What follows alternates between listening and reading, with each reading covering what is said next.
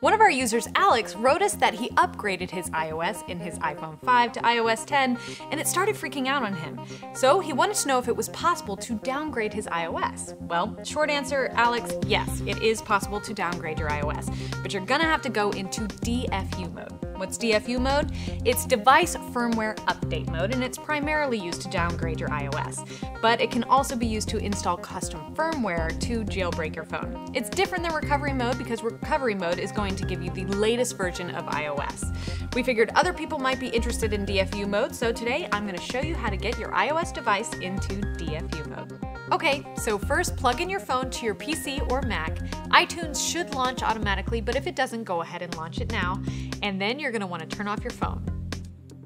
In order to get into DFU mode, you have to press the power button and the home button. But the process is a little different with the iPhone 7 because the home button is solid state. So first, I'm going to lead you through the process with iPhone 6s and 6s Plus and older, and then we'll go in how to do it on the iPhone 7. First, hold your power button down for 3 seconds. Then, put your other finger on the home button and hold them both down for 10 seconds.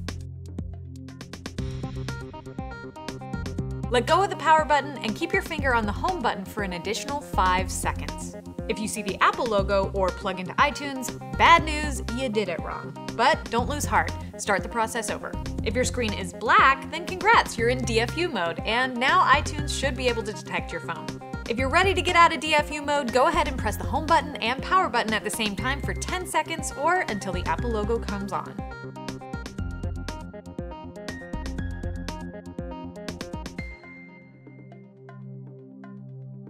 If you want to put your iPhone 7 in DFU mode, the process is similar, but you're going to need your power button and the bottom volume button. So I'll show you that process now.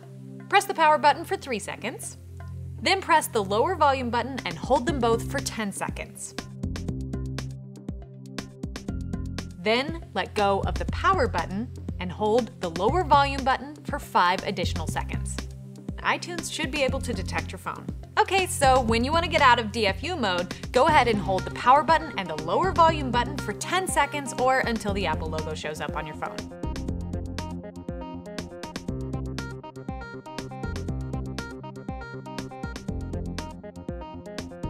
If you mess up, don't worry, we mess up too. We had to do this a couple of times to get it right. If you have any other questions you want us to answer, let us know in the comments below. And don't forget to subscribe to our YouTube channel to stay up to date on everything we do here. You can follow us on Twitter at iFixit and give us a like on Facebook at facebook.com/iFixit.